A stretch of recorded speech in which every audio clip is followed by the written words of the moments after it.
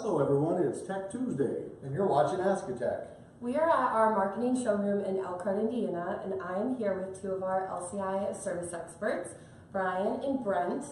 Brian, go ahead and tell everyone what you do with LCI and how long you've been on the team. Yes, I've been with LCI almost 3 years, axle, chassis, and step tech support.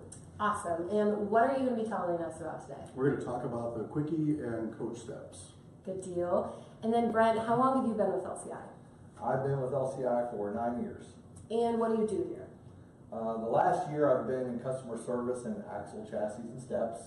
And then the last 8 years prior, I was the actual service tech for Lippert. Awesome. And then what are you going to be talking about today? The SolidSteps. Perfect. Let's get started. Okay, Brian, you are up first, and we are here with one of our Kwikee step displays. First and foremost, what kind of a door switch do you need for a coach step versus if you upgrade to a Kwikee step? We get this question a lot. The older coach brand steps worked on a normally closed switch, meaning that when the door is shut, the switch is closed. Okay. The newer Kwikee steps, anything made after 2005, now has a normally open switch, meaning that when the door is shut, the switch is actually open and not seeing any conductivity. Okay, so it's a visible difference. Okay, perfect. And then next up, go ahead and tell us how to test a motor. If we're looking at testing a motor, we want to be able to take the controller that's underneath and disconnect that completely from the motor. We have a motor right here. Now this is the Series 32 Kwikee step motor. We also have the Revolution step motor, which is a little bit different. This one has a direct motor linkage that goes right to the step and a drive shaft that runs the width of the step, whereas this one has a gearbox linkage, which will use this linkage arm to open and close the step. If we're going to test the motor, we want to disconnect the power from the four-way pin connector, and then we also want to disconnect the controller from the motor and gearbox. The red side of the motor is going to be the deploy, so that'll move the steps out. The yellow side will bring the steps in. So if we can take a 12-volt source from the battery, make sure it's grounded. If we touch one lead to this one, it should make the step go out. If we touch one lead to this one, it'll make it go in. And if it's working, great. If it's not, typically it's going to be the motor on these. That's more common than the actual controller. Okay, perfect. And then another thing I want to talk about is when someone calls in and they're asking about noises that they're hearing, there are actual differences between a noisy step and a squeaky step. Yes. What do those differences tell you guys? Okay, well the differences we see in the more common, the 32 type of series step is the gear inside this and the worm gear and another gear inside this. If they don't make good contact with each other, the motor's going to keep going until it gets enough resistance to shut itself off. Okay. So if there's any spot where those teeth are missing on any of the gears, it'll just keep going and going until it gets enough until it can shut off. Okay. And then like a squeaky step. If someone's got a squeaky step, is that when you need to look at lubing your steps? Do you need to clean it? Yes. Does it mean it's completely broken? Squeaky step would be just that. If it's coming out and going in and you're hearing it squeak a little bit, or when you're on it, it's moving around, chances are pretty good you want to just use a little bit of Kwikee lube or that type of product that will just lubricate the joints on it. Awesome, thank you. You're welcome. Okay, Brent, let's talk about the SolidStep. This is one of our newer steps right now. We have a lot of people on social media asking how they can upgrade to it. It is an awesome step. It's very solid. Let's go ahead and just kind of go over it.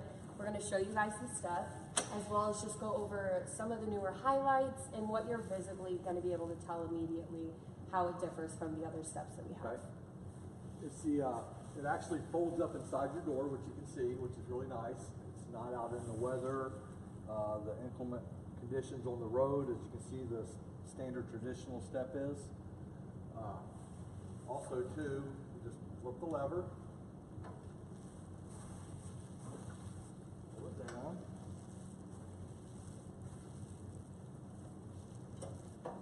And normally you would adjust, it's got adjusting legs, so it's definitely going to be solid, more so than a conventional RV step. You don't get that spring. Yep. Okay, it does have a 13-inch wide first step, which is great for coming in and out of the coach.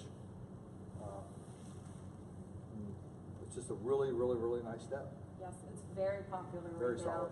now. One of the biggest things when someone calls in and they want to upgrade to this, they need to measure. I know that That's that is correct. something, it's got to be measured correctly Yep. so that we can get it right the first time around.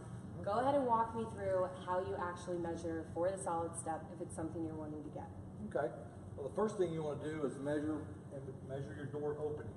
The widest part of your door opening. You grab your tape measure. This one is 29 1/4 on the widest part of the door. So being 29 1/4, you would want to round up Okay. to this one. You would want a 30-inch step Okay. for this. Always round up. Perfect. Is that the only measurement we need to have? There's one more measurement. You want to measure from the threshold down to the ground. Okay. So we can tell how high Yep. of a step we need. That's going to tell us if you need a 3 or 4 step. Perfect. So this one's at about 42 inches. So this would be a 4 step. Okay. And then I do want you to flip it back up and show them the locking mechanism. This is something you and I have talked about before. As Brent said, it is a 29 1/4 inches. You're going to tell me that I need a 30-inch step, and I'm probably going to naturally panic and say, no, we're ordering the wrong size. Correct. Why are we ordering the 30-inch and not doing exactly a 29 1/4? Why is it okay that we're rounding up on these? Okay. We'll lift this back up again. Up. Back inside the door. And it latches in. What we're actually measuring for is the locking mechanism right here. Okay. Yep, that's what we're measuring for, not the step. Perfect. And that's where a lot of people think they're going to get the wrong step. Good deal. So easy enough. Yep. Give us a phone call, get those 2 measurements, and you definitely can get the SolidStep for your unit.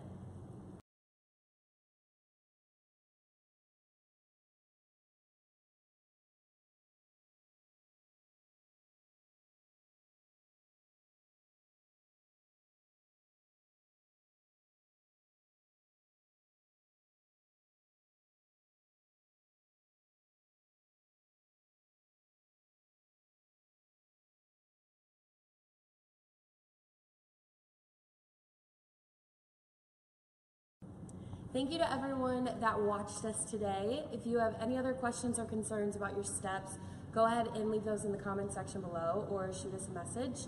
How do they get a hold of our customer service department? What's the phone number? 574-537-8900. And our email? Customer service at lci1.com. You can also contact us on the app or on the LCI customer service website where you will see our live chat.